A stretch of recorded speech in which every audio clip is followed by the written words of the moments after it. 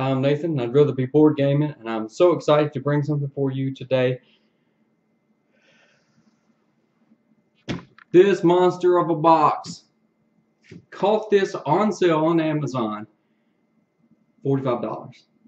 Could not pass it up. The very next day, it was back up to about $56. So, yeah, I had to get it.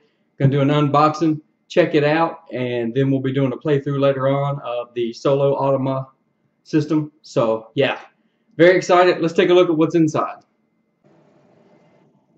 So I've seen other unboxings and playthroughs, and I'm sure you have, but we are going to do it again. It is such a really cool game, and here we go. Here is a very thick instruction manual. Lots of color pages with arrows. I really like that. Just from a quick glance of this, I am really liking the step-by-step walkthrough, breakdown of everything. Yep, I'm liking it so far. Just it's a lot to it, but with them being that thorough, there's probably less ambiguity and uncertainty when it comes to playing. So here's a quick reference guide for the setup and combat, and yeah, that's cool. That's really nice. A little achievements sheet so you can keep up with your high scores and such. That's pretty cool. And then here are the one-player automa instructions. And from what I've heard, there are multiple levels of this. You can play against one AI opponent or several. And so you can choose the difficulty, and even in a solo you can choose between intermediate or difficulty or normal and hard or whatever you want to call it. So yeah, wow, looks like I'm gonna have lots of reading to do. Okay, a couple of punch outs. We've got some coins,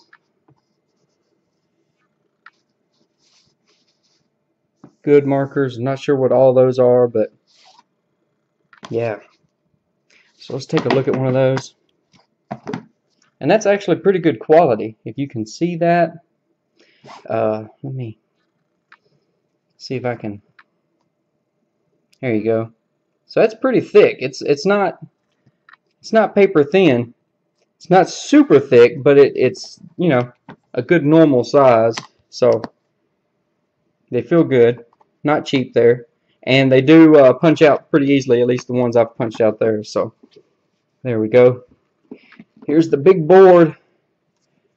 Looks like bottom board's warped just a tiny bit, but with such a big board and it folded this many times, it's probably going to happen. Oh my goodness, I'm not going to be able to fit this onto the camera. So yeah. Oh, the board itself is a puzzle. And it's a monster. They did give you plenty of bags, and this is common with modern games. This is a very inexpensive add-on that they can do to help improve the game. And then we have some, these are pretty cool, these little plastic bins here. So tokens that you're going to use frequently in the game, you can just put right there and then snap the lid on it so that they don't lose them anywhere. Here's the little pins for the dials. Alright, so we've got, I think these are like mission cards, quest cards, and then you have probably automa system there. Player board. This is a player combat board, so put that together later. We'll take a look at some of this stuff again after we get it all put together. And those are just falling out. They're punched very well. Then we have combat cards here, I believe, and then some like achievement cards there. And then here are some faction boards, because we haven't even got to the coolest part yet, but these are really good. This is where you will set all your mechs and then your different abilities and such like that. And Each one has its own special unique ability. So that is awesome. This is really cool. Okay, as you can see, this is really thick. Really thick. And the reason is it's almost twice as thick as normal or as some of this other punch-out stuff, because it's notched so that when you put the cubes in there, they stay in place, which is such a simple solution. That extra little effort, it's awesome. And then you have different places for tokens, and you have different player boards for everyone. So, and you can see with the background art and the coloring, for instance, this build here, it has one house and one coin symbol. This one has one house and 3 coin symbols. So each one of these boards itself is just a little bit different.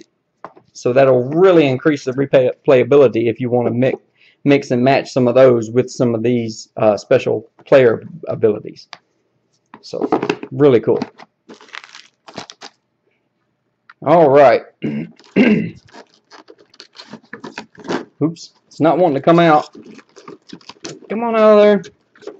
All right.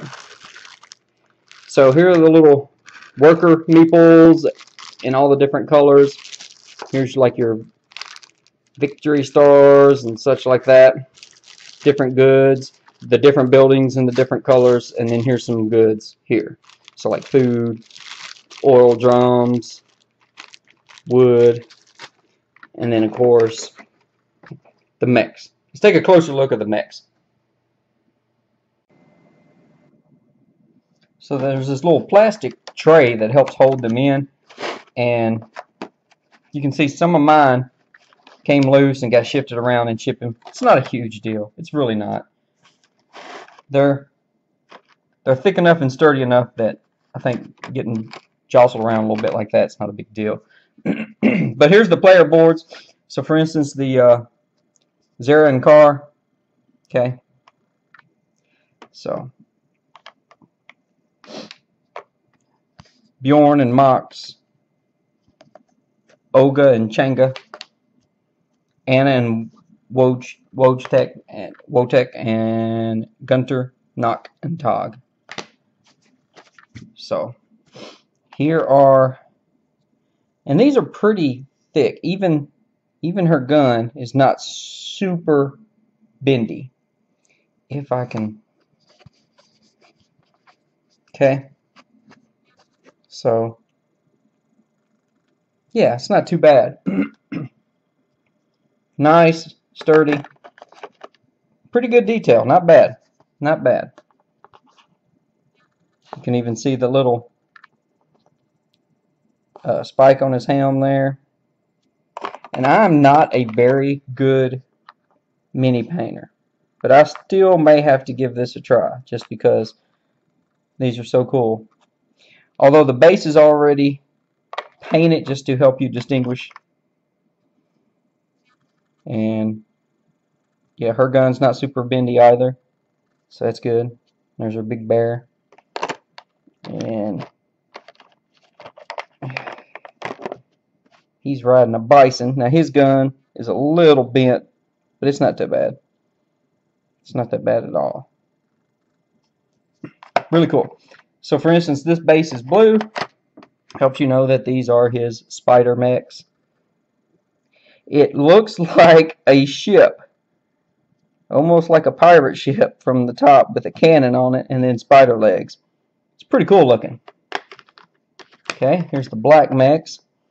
These are like an old tank that lost its tracks, and they put spider legs on it. That's a 4-legged instead of a 6. And then this one has a small wheel in the back and a huge wheel up front with some legs. It looks a little crooked. I don't know if they're all that way or if maybe this one just got a little off. You can even see a hole here under its foot. So this one may just have been mismolded a little bit. Yeah, this one looks better. It's pretty cool. And these I like. These look like your traditional war mech or mech warrior type the bipedal with cannons and such for arms. And then we have this one, and she does have like a panther with her or something like that, so I guess the claws kind of make sense, but this looks more like a bear up on its hind legs or something. So that's pretty cool. And once again, a little bendy, but not too bad. So really cool looking, pretty good quality, especially for the price I got it for. I think this is excellent. The detail is good. I may have to watch up on some videos and get some ideas on a good way to paint these. So there we go.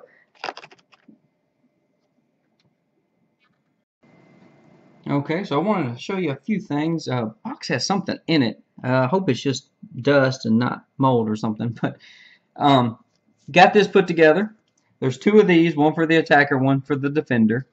And so you've got two faction pictures there. So they don't have one in the box for each faction, but I do believe you could get those separate if you want.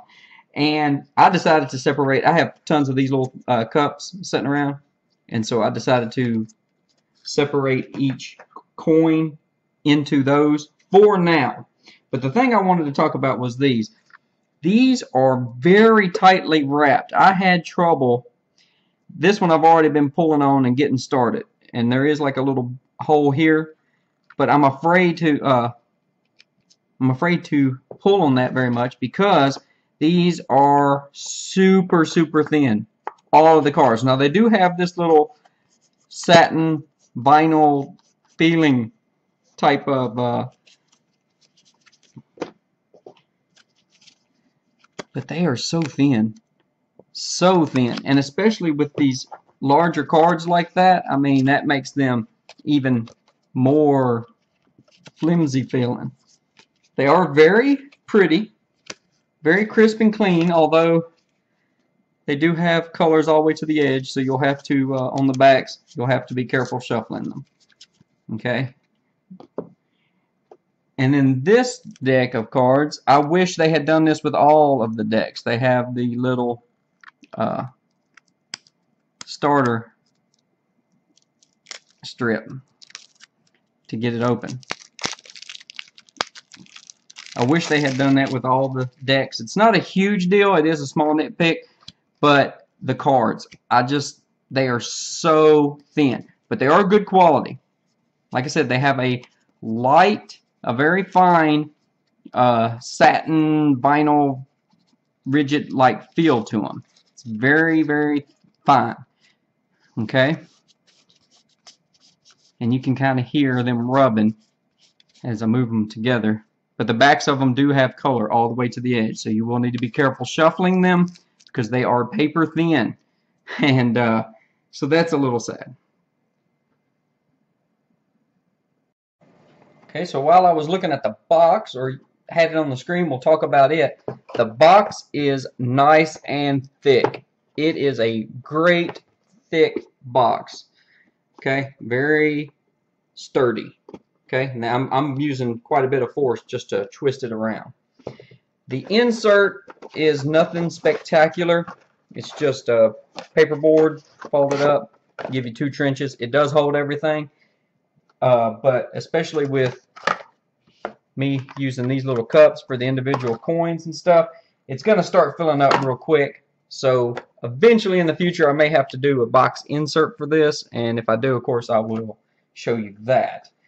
But I did want to show you the box is nice and thick, and it even shows you right here a good way to store everything. So that is pretty cool.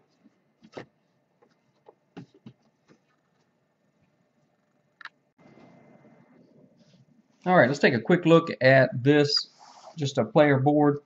So here are some of the wooden pieces, and you can tell they are nice and chunky. These are just regular little cubes, but for instance, it fits. It's not super snug. Now this one's a little snugger because it's just one cube slot, Okay, and then these will go in here, and that way if you bump it, okay, there's not a lot of slots, so it's not hard to remember everything where everything was.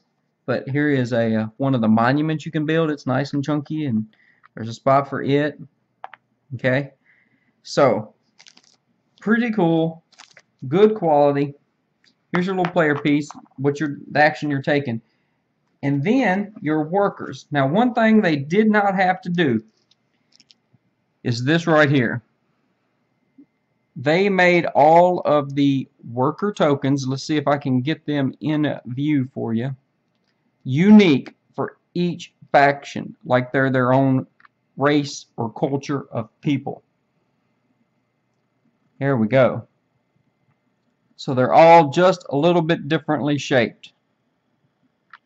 Okay, that is pretty cool. They did not have to do that, especially since they already have the unique leader and mech models. So that is just an extra little feature that they added that is really cool. And all of these came already pre-bagged. So they've already provided the bags to store these if you don't have a storage solution.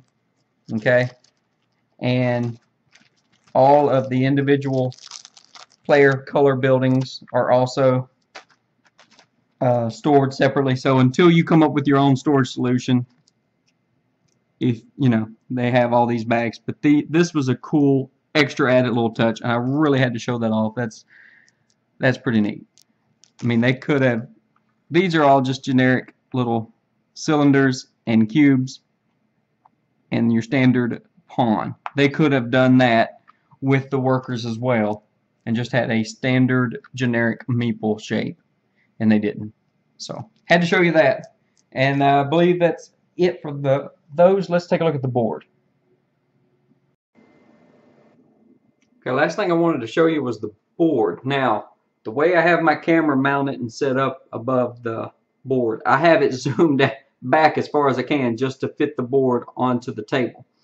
Now, I haven't read cover to cover of the manual yet, but I have read the first few pages. I've gone through the different setups in both manuals, solo player and multiplayer, and I haven't found anywhere in here where it talks about the board, so I thought I would talk about that with you in case you were wondering. This is the board. This is the board you would use no matter the number of players. Okay, you have your different prestige charts and achievements here, things you've accomplished in the game, places for your decks. This is like your strength, war strength. So you have all these different places, and here's one of the cards I have here. Okay.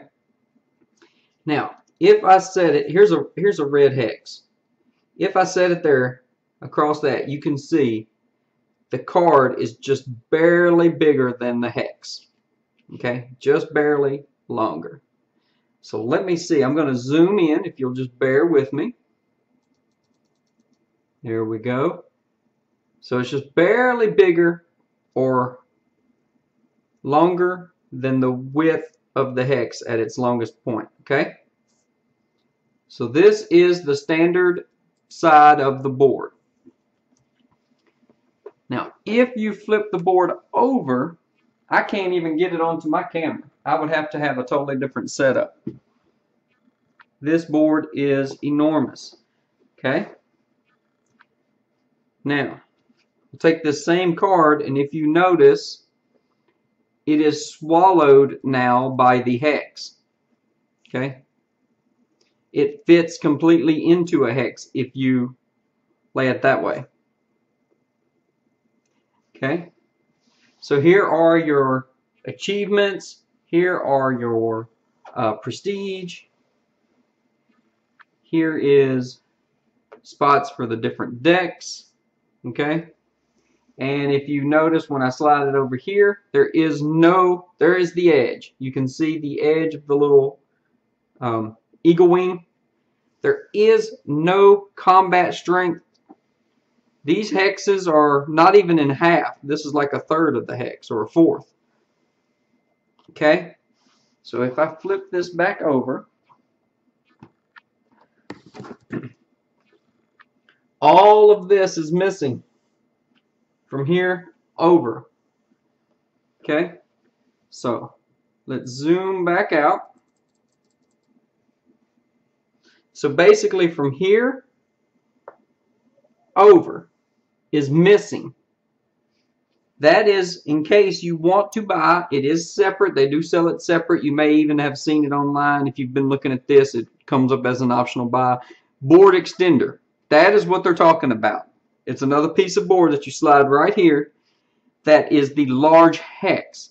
So that when you start piling stuff on here and the board gets full and cramped and you're like, oh, I wish I had a little more space, you can use the other side of the board with the larger hexes, and it would just extend off of that side of the board there. Okay, but if you don't have the table space or you're not concerned, then this is the side of the board you would use. Alright, so there you go. There's all the components.